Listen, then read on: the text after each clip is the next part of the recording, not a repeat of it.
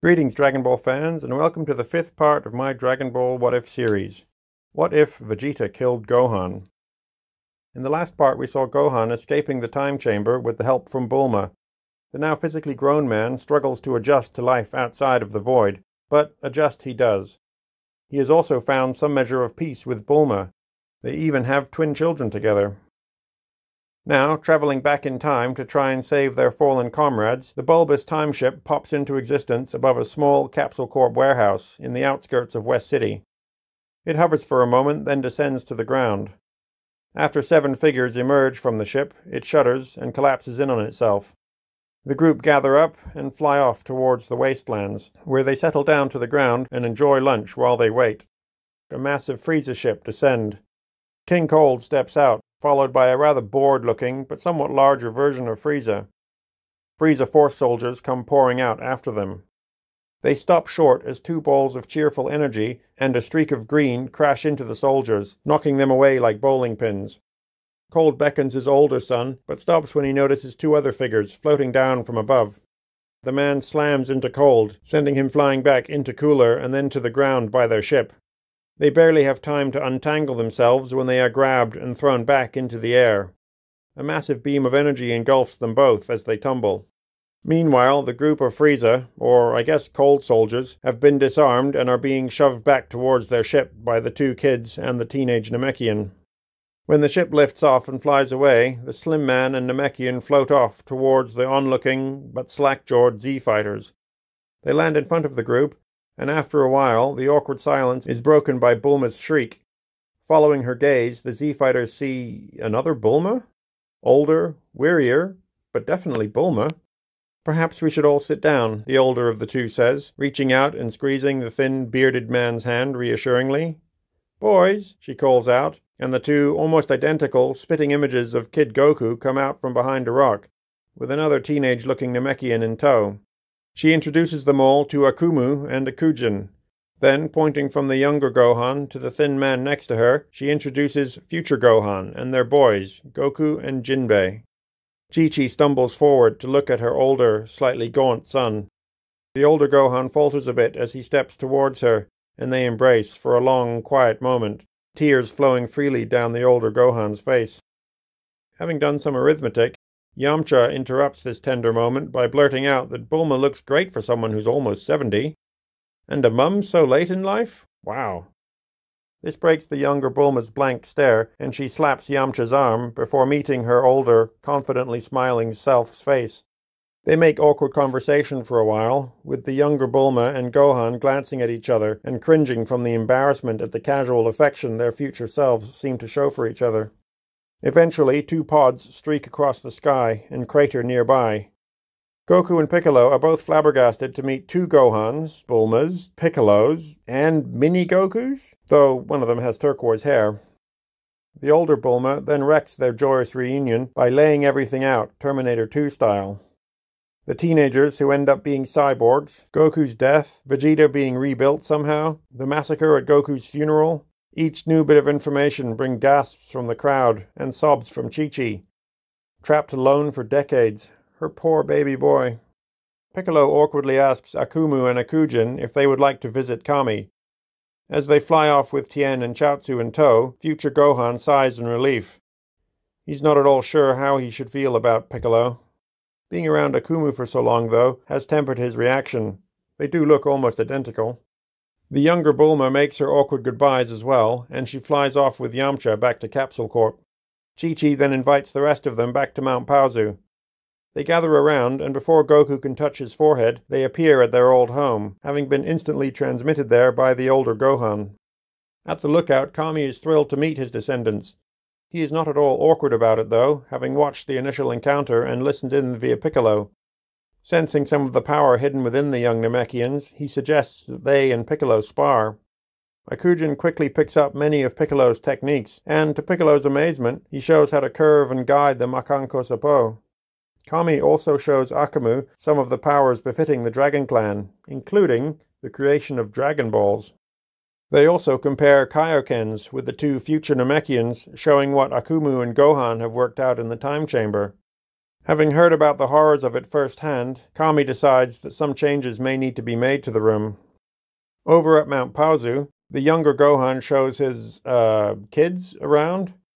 While he really wants to talk with his older self, it's just so awkward.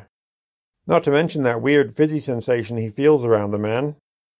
Krillin, meanwhile, sits in the corner watching Bulma and the bearded Gohan interact. Having finally noticed the fizzy sensation surrounding the future Gohan, and recalling those two massive powers vanishing before he arrived, Goku asks if they can spar for a bit. The older Gohan's smile vanishes as his hair starts to lift and flicker in anger, but Bulma appears at his side, distracting him.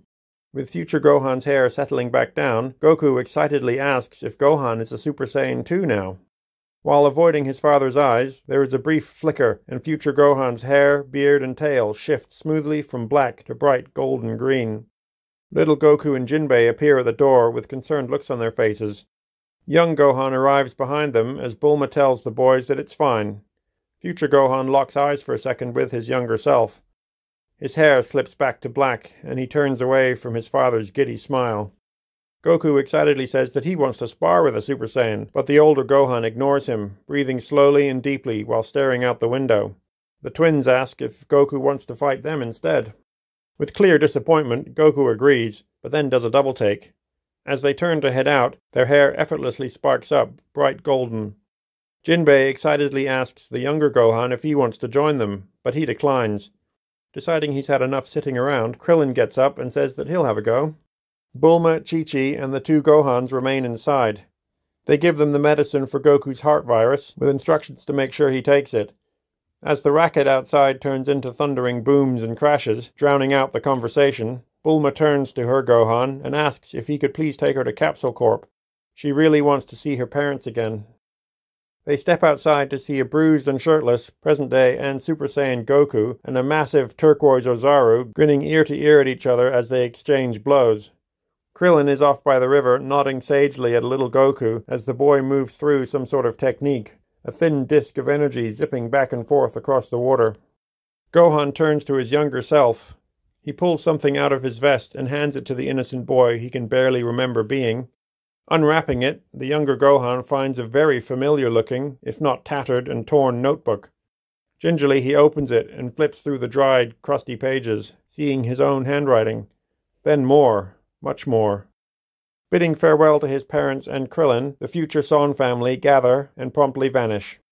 They appear first at the small warehouse again, before vanishing and then reappearing at the old Capsule Corp headquarters. They are met by not only the younger Bulma, but her parents and sister too.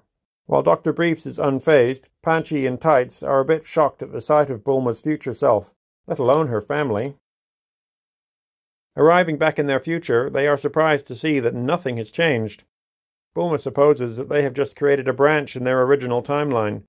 Probably for the best, though, as otherwise there might be two versions of everybody. Korin is over the moon when Akamu hands him a pouch and a small, odd-looking planter pot with "To Korin, from Korin" written on it. The city continues to be rebuilt, and the Son Dojo's ranks grow beyond its original capacity, with all the orphan children that join. As they bring in new masters, the dojo shifts to more of a school. Students learn normal school curriculum, a variety of martial arts, and how to draw out their ki from Masters Akumu and Korin. Grandmaster Gohan then takes the top students even further. Eventually, the school splinters, creating other intermediate schools in other cities. At some point, Akumu takes leave for a while, returning several months later with an intricately carved jade sculpture of a dragon. After the birth of Gohan and Bulma's daughter, Panch, the Sun School and Capsule Corp host the somewhat delayed 25th World Martial Arts Tournament.